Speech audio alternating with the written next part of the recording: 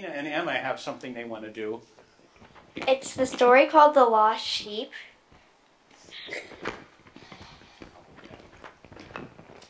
The Lost Sheep. A shepherd took care of 100 sheep. One day he noticed that one of his sheep was missing. The shepherd looked and looked for his lost sheep.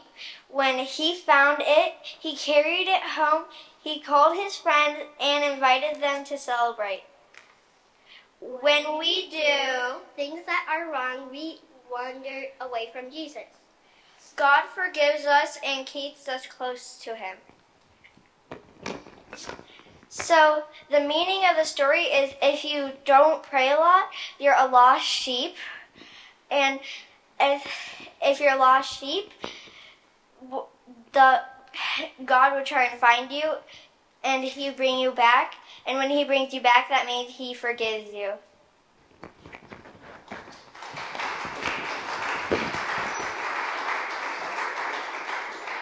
Well, that was better than any sermon I had prepared. Hallelujah, Lord, to shall we go? You have the words of eternal life. Hallelujah, hallelujah. Holy Gospel according to St. John, the 20th chapter. Glory to you, O Lord. On the evening of that day, the first day of the week, the doors being shut where the disciples were for fear of the Jews, Jesus came and stood among them and said to them, "Peace be with you." When he had said this, he showed them his hands and his side. Then the disciples were glad when they saw the Lord. Jesus said to them again, "Peace be with you. As the Father has sent me, even so I send you." And when he had said this, he breathed on them and said to them, "Receive the Holy Spirit. If you forgive the sins of any, they are forgiven. If you retain the sins of any, they are retained." Now Thomas, one of the 12, called the twin, was not with them when Jesus came. So the other disciples told him, "We have seen the Lord." But he said to them, "Unless I can see in his hands the print of the nails, and place my finger in the mark of the nails, and place my hand in his side, I will not believe." 8 days later, the disciples were again in the house, and Thomas was with them. The doors were shut, but Jesus came and stood among them and said, "Peace be with you." Then he said to Thomas, "Put your finger here and see my hands. Put out your hand and place it in my side. Do not be faithless, but believing." Thomas answered him, "My Lord and my God." Jesus said to him, "Have you believed because you have seen me? Blessed are those who have not seen and yet believe." Now Jesus did many other signs in the presence of the disciples, which are not written in this book.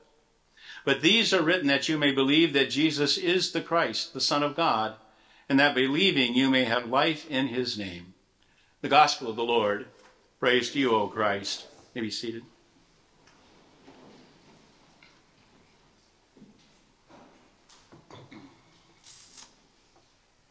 Let's pray.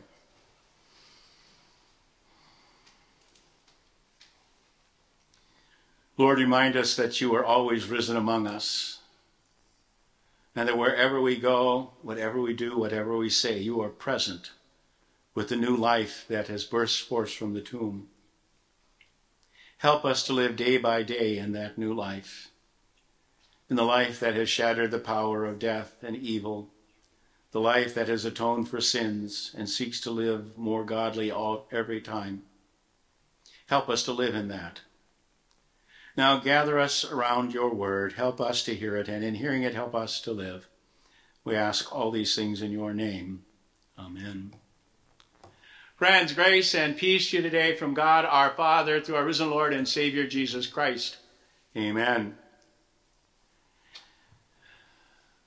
I read a study a number of years ago, and I checked it again yesterday just to see if it was similar, that in the recorded history of the human race, this person took the last 3,500 years, that in the last 3,500 years, there were only 250 where no war existed.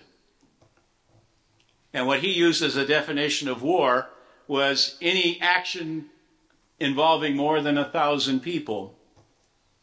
And so that doesn't even count all of the smaller acts of violence that are done by small groups to one another, or even the lack of peace that can exist within one person.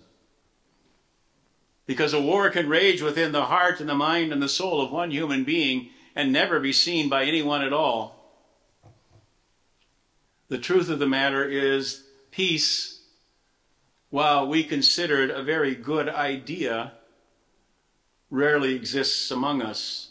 Or if it does exist, it does not exist for very long, because there are so many things that seek to disturb it.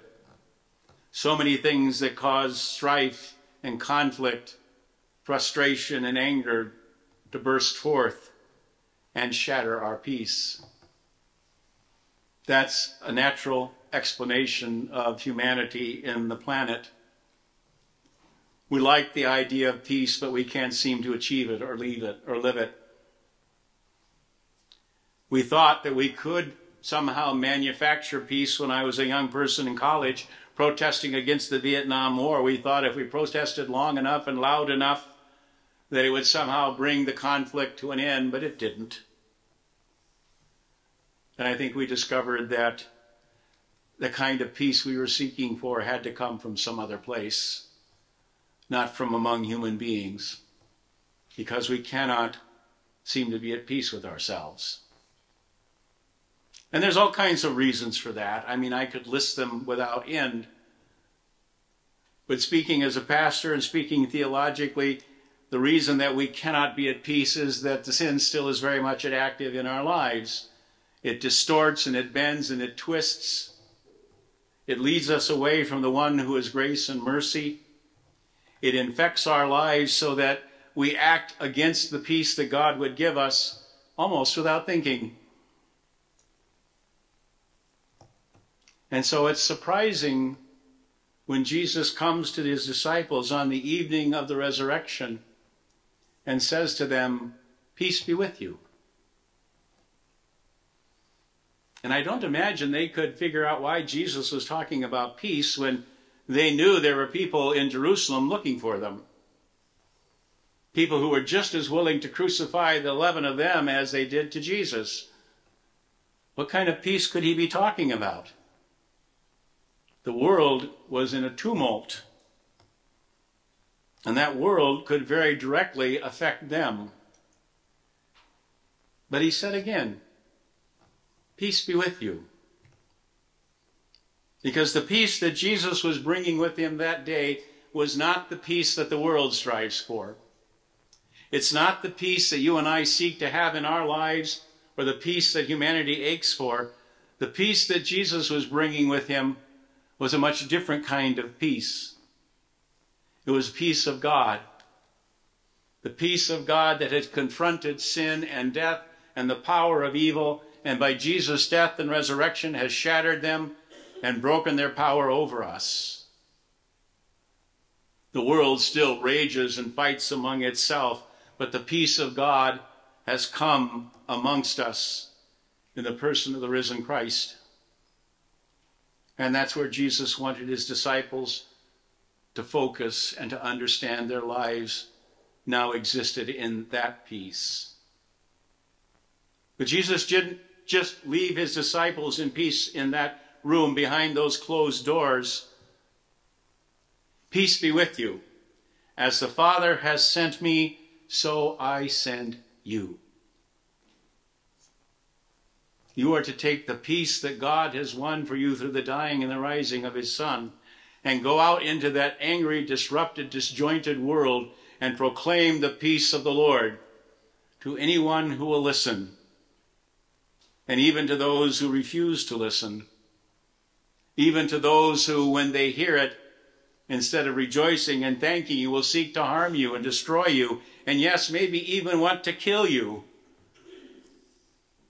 But you are to carry the peace that I have won through my dying and rising out into that disruptive, broken, warring world, because it is the only peace that the world has any hope in. Now, if I was one of the disciples sitting there thinking to myself, he's got to be kidding, I don't have the skills for that kind of thing. I don't have the courage for that kind of thing. I'm terrified of what they might do to me if he sends me out there saying that Jesus is raised from the dead and that God is at peace with everyone. But Jesus doesn't leave them alone. He doesn't give them this message of God's peace and leaves them unequipped to proclaim it. He breathed on them and gave them the gift of the Holy Spirit, so that if you forgive the sin of any, they are forgiven. If you retain the sins of any, they are retained. You are equipped now, disciples, with the Holy Spirit, so that when you speak the word of my peace, of God's peace, the power and the authority behind that isn't just from you. It is from the Father who sent his only Son into the world, who suffered and died on the cross and was raised on the third day, shattering the power of sin and death. Therein lies the power and the authority behind your words of God's peace. And you will proclaim that word to the whole world, whether they listen or not, whether they rejoice with you or they seek to harm you. You will proclaim the peace of God, because it is the only peace in which we have any hope. We've already seen that the peace from war is a thing so ephemeral that it won't even last a day. We all know that within ourselves there are things that war against each other emotionally, spiritually, and mentally. We struggle with that kind of lack of inner peace because we're human and still afflicted by what sin does to us. But as we live in Christ, as we live within his mercy and his grace, in our baptisms, drenched in his resurrection, the peace that comes from God that says all of these things that seek to destroy and distort and twist have been undone, and you may find your peace in me. And the early Christians discovered that they could do that. That they could be at peace with Christ, be at peace with God the Father, be at peace with themselves, even as they were being led into the arena to be martyred, even as they were hunted down to be killed, even as they proclaimed the word and the grace in God and were killed for it. They had the peace of the Lord, because God's peace does not depart, and it transcends the world. It is not an easy kind of peace to have. It isn't the kind of peace that the world offers, which can be gone in an instant. It is the kind of peace that will go with us into the darkest of valleys. It is the kind of peace that will be with us in face of all our internal torments or on the wars that exist outside of us. It is the kind of peace that allows us to stare our own death in the face and be able to say to ourselves, what can this do to me that Christ cannot undo? And even as I die, I can be at peace because I have the Lord's peace. That is what you and I are called to give to the world. We can't bring peace that will end war between nations. That simply lies beyond us. But we can bring the peace of Christ to every soul still tormented and enslaved by sin, to every human being who is still broken in body, mind, and spirit, who, like ourselves, has discovered the peace of God that exists only in Jesus Christ. We can carry that peace out into the world. We can proclaim it. We can live it. We can be it until the Lord himself returns. And then all the wars, all the sins, all the dying, and all the brokennesses will be gone and won't even be a memory. But until that day, take with you the peace of the Lord, as did the disciples from that first Easter evening. Take it with you out into the world and be at peace. Peace in Christ. Peace in the knowledge that you belong to God. And let yourselves become the peace of the Lord in the lives of those around you. Amen.